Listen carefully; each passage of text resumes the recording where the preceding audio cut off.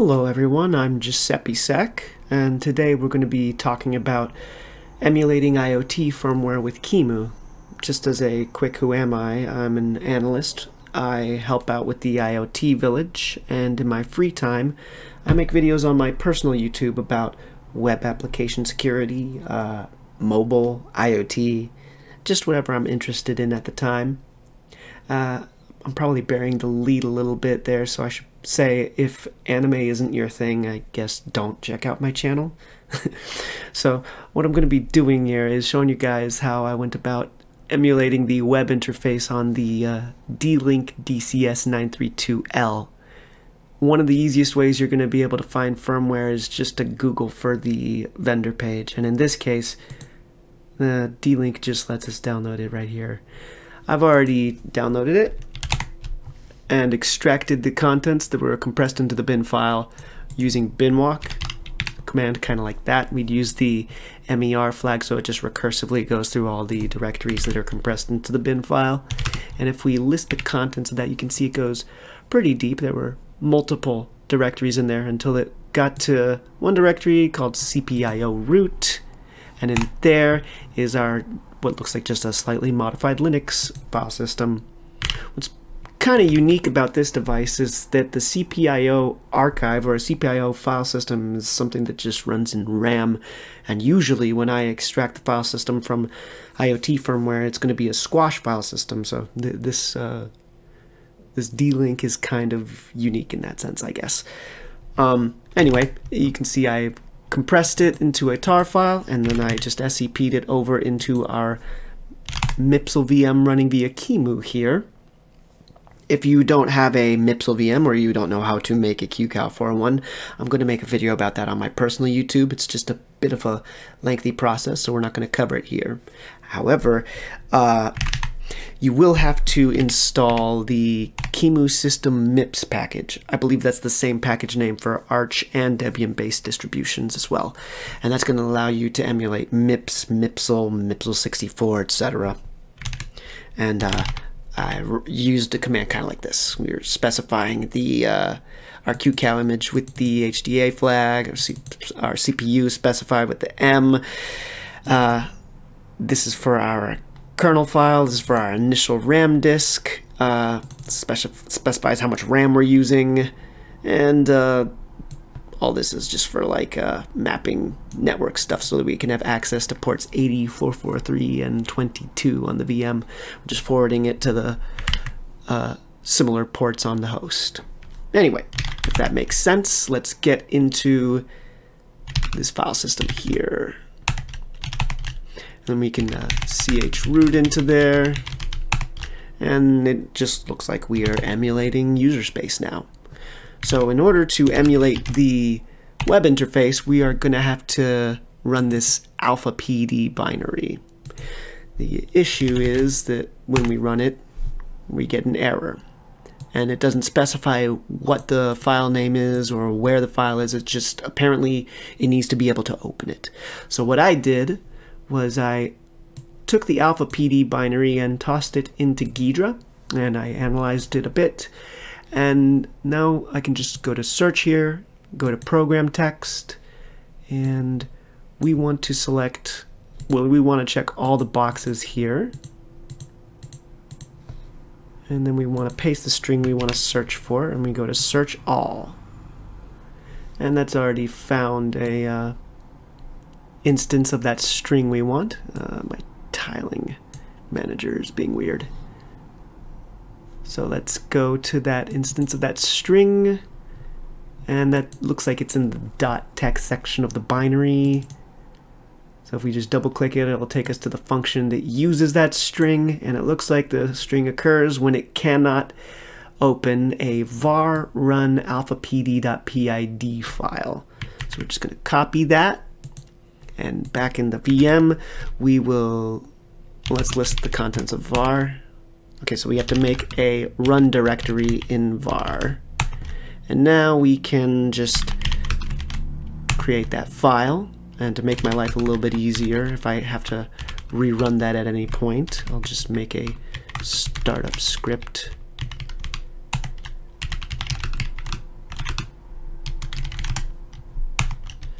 Okay, so now let's try and run alpha PD again. And we get a lot more errors. So let's create this file. And the NVRAM daemon, well, NVRAM is non-volatile RAM. That's usually something that's loaded externally from like an external drive or something. So we're going to have to emulate that because since we are in a VM, we don't have any external drives to do that with. So let's see. Let's do this first and see if the directory exists. It does. Okay, so let's touch that, and to make my life a little easier. Okay, now what was that error? Waiting for NVRAM daemon. Let's see if we can find that in Ghidra. Get back to the beginning text and see if we can do anything there. And then go to program text and search for that. There it is. Let's click on this portion here so we can go to the function that's being called in. Well, that's probably really small for you, but it looks like it's in the main function. And it looks like that error shows up when it cannot find this file here. And there's the dbgoflzma that we created as well. Okay, so let's did I copy that already?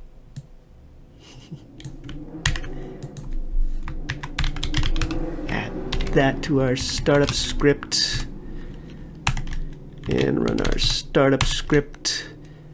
Now what happens if we run alpha PD? Oh boy, we get a lot more output.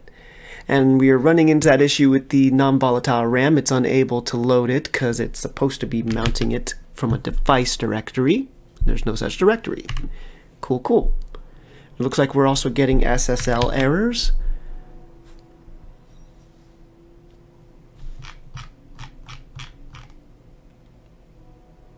Unable to load random state, so we're probably going to have to create a RAND file. RAND files are going to help us, or it's going to help SSL to create certificates. So what we can do, let's do it a lazy way. We're just going to create a .rnd file just in the root. I will create a environment variable. Just make it home, point to the current working directory, and then we will make that RAND file environment variable and have it point to home.rnd. And now for the NVRAM, what we're going to have to do, you can just Google for the Firmware project. They already have an NVRAM emulator. We can just, you know, get that to the VM. Some editing you're going to have to do since this is a bit of an older project. Somewhere around here, from line 338 to line 342, you're going to want to delete that conditional branch. It's not necessary. I have already done that to make my life a little bit easier.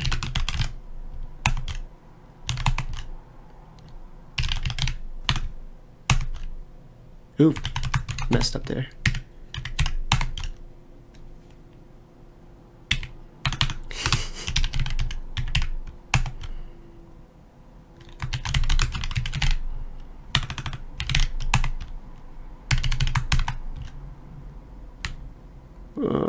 Yeah, this is having trouble showing us Vim in the VM.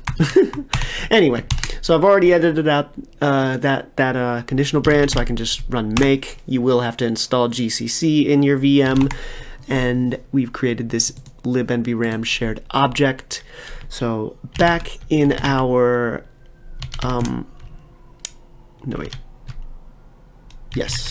back in our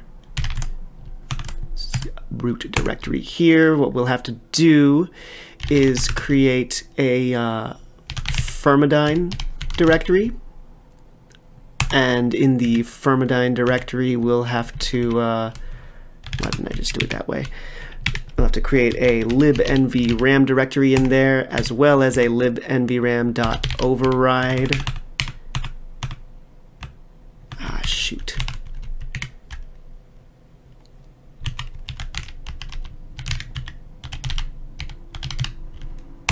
And then we can just move the shared object into the Firmware directory, just into the Firmware one will be fine. And if you're confused about that, it goes over that in the documentation here.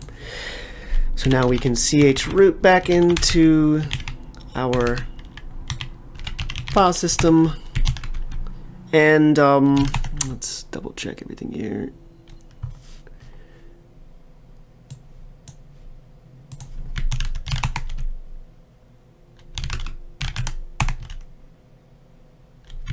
Okie doke. Now we'll have to create a environment variable that loads that, called LD preload.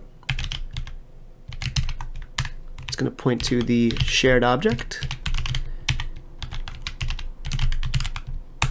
We're going to have to create that ran file variable, the ran file variables again. And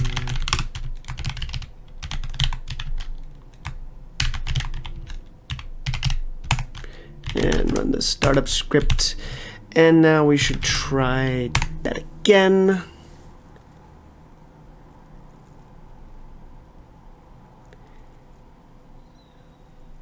And well, it doesn't seem like we're having trouble the SSL or the NVRAM. And now we are unable to get an IP address from sysinfo. So let's get back into Ghidra, see if we can find out what the cause of that is.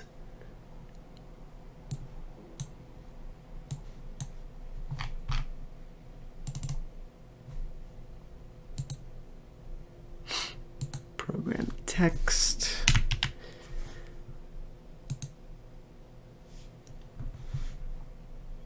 Can't get LAN info.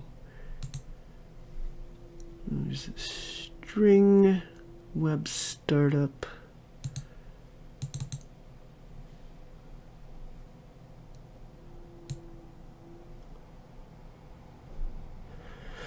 Okay, so there's a conditional branch here. It seems like, so what I think is the cause of this is that it's getting sysinfo from a GPIO pin, and we don't have GPIO pins because we are in a VM. So if I can just patch, so basically the if here is correlating to this BNE instruction in the assembly. Basically says if it's not equal to etc., then it's going to jump to, you can see here, this is where it branches all the way down here, and then it goes to a completely different function. Now we want to, I believe we just want to continue into this flow here. So what we're going to have to do is patch this. So we can right click this instruction here, go to patch instruction,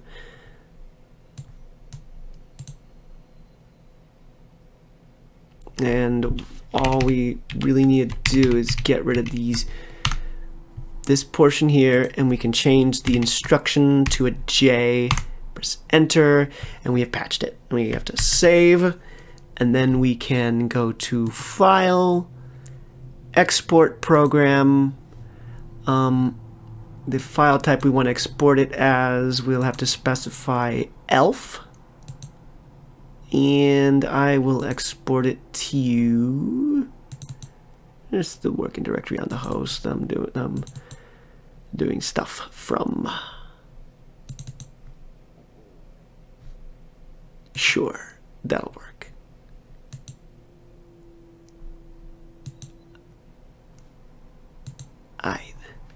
Cool. Now back on the host. I believe that should be fine. There's the alpha PD we just patched, so we're just gonna SCP that over to the VM.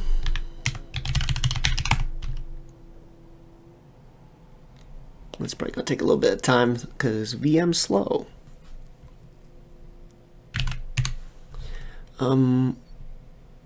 Yeah, let's get out of the ch root.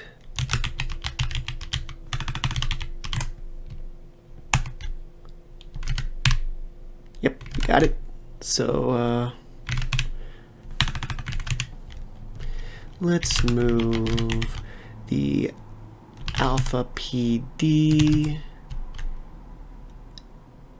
into one back, and then let's move the original alpha PD that's in the bin directory one back and call it alpha pd.old, and then let's move the patched alpha PD into the bin directory here, and let's make it executable. That would be necessary. And let's ch root into the file system, and let's run the startup script, get the environment variables back up again, libnv ram.so,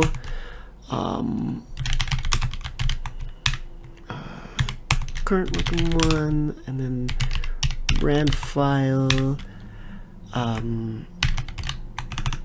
ohm. And let's try and run alpha PD again.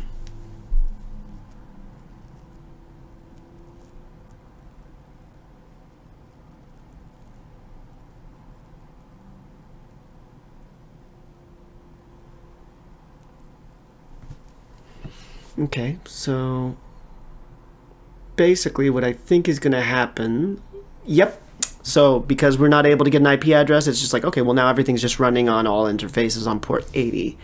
So now we should just be able to visit our local host, and boom, we got it. Haha. So yeah, this is by no means a going to be universal. Each instance of a machine that you're trying to emulate is going to be trial and error. It's never going to be this quick. This took me weeks, and but hopefully that will give you an idea of just like you know, troubleshooting, essentially reading the errors and trying to correlate them to the contents of the binary. That can really help understanding the flow of the execution of the binaries as well. So yeah, I hope that was at least interesting to you guys. So thanks for watching.